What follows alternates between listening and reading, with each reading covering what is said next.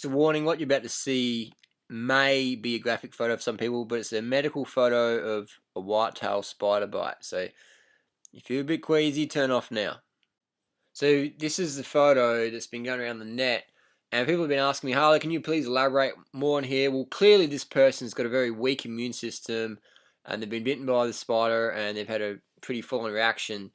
You can tell by the person they're sort of overweight, the hands pretty puffy, just poor diet, poor lifestyle. So if you get bitten by a spider and you're eating crap and you're not eating a vegan diet, your chances are you're gonna have some pretty bad reactions. So it's always important to eat healthy in terms of spider bites. So definitely, if this person is definitely eating a lot of meat and dairy, and it's making their immune system weak, so when they get bitten by a spider, their reaction is a lot more negative.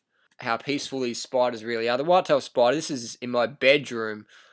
This is how common they are, and it's just ran away. I'm trying to pick it up, and it's gone. It's out of there. I don't recommend picking spiders up, but I'm very experienced, so leave it to the pros like me. It's quite a peaceful spider, the whitetail spider.